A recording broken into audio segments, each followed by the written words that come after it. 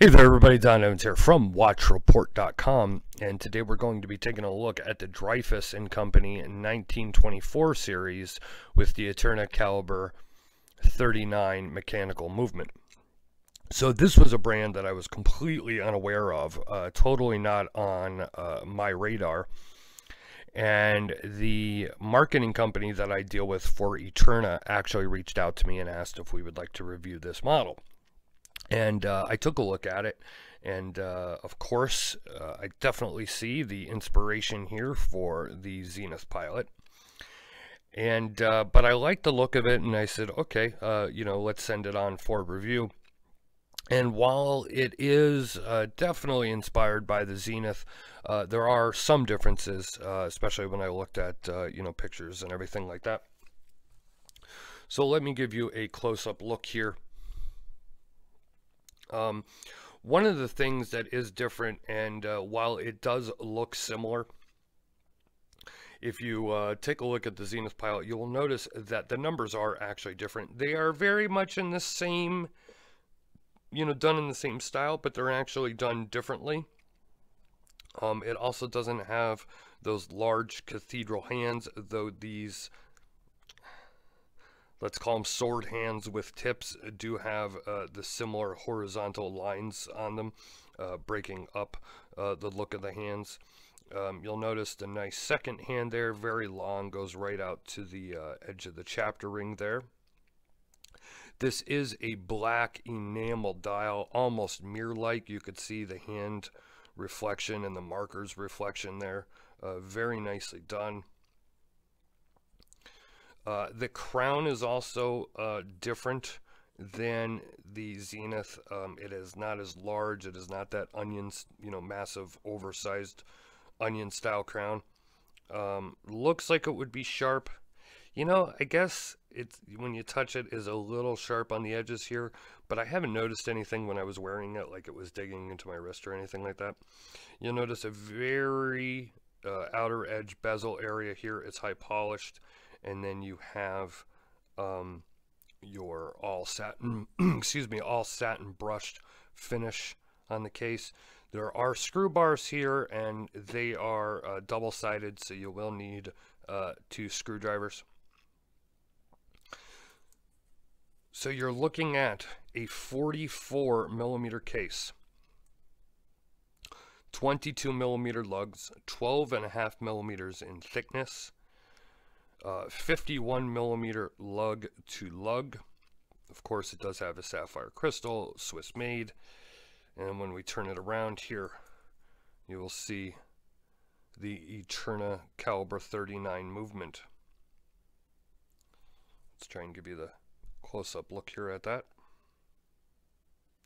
Your price on this is $1,500. That is the going price for this. Now, here's the thing. Unfortunately, there is no e-commerce website set up yet for Dreyfuss and Company. You can go to the website and check out all the models that they have, but you can't actually purchase. And when I was speaking to the person from the marketing company that I deal with, I'm like, well, how am I supposed to do a review if I can't tell anybody where to go and buy this? So obviously, if you look online, if you have a dealer, depending on where you are in the world, if there's a dealer in your area, you can, go and take a look at these somewhere. I don't know if I found any dealers in the U.S. I'll have to double check that. But these will ship out of the UK, and I will leave the email down below where you can email and order one directly from the company. So, and that's the only thing I'm going to say is it's, I wish they had the e-commerce website set up so it'd be easier if you are interested in one of their watches to order them as opposed to having to email and order. But I don't think you'll have a problem if you email and order, and they'll probably dispatch it within a couple of days, and I think shipping is only 2 days. They're using FedEx for shipping. So this is an alligator patterned leather strap. It's wider up here and then tapers down. It is a pretty nice leather strap, though. Take a look at the logo here, the same logo that is on the crown. Now this does have a screw down crown, which is something that's nice in my opinion when you see a pilot style watch such as this that actually has a screw down crown. Very, very tight crown, and I don't mean tight in a bad way, but I mean tight in a good way. It's just a tight smoothness when you're winding it, and it does screw down very nicely.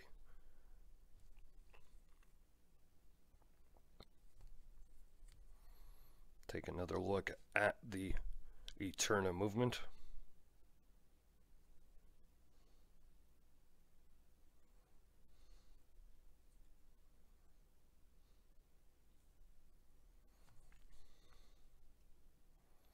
Let me give you a quick loom shot. As always, I do have other lights on here, but I will give you a quick real world loom shot here. The loom on this is actually very, very nice. So let me turn off my studio lights. As you can see, the loom here is really good, and I only threw it under the lamp for a second. Those numbers actually do glow more, just kind of the way I threw it under the lamp. But if you check out the pictures at watchreport.com, you'll see how nice this loom is, especially in darkness. Let me show you the watch on my 7.5-inch wrist.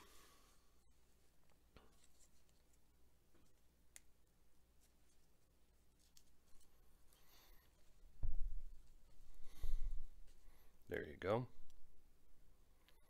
Really is a beautiful looking watch, and again, yeah, they totally are taking inspiration from the Zenith. But when you take a look at the Zenith, the lugs are different. The numbers actually are different, as well as the hands on this, and of course the crown.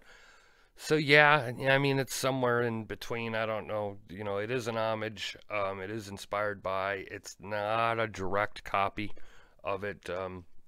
You're the only one that can answer. You, the viewer. You, the consumer.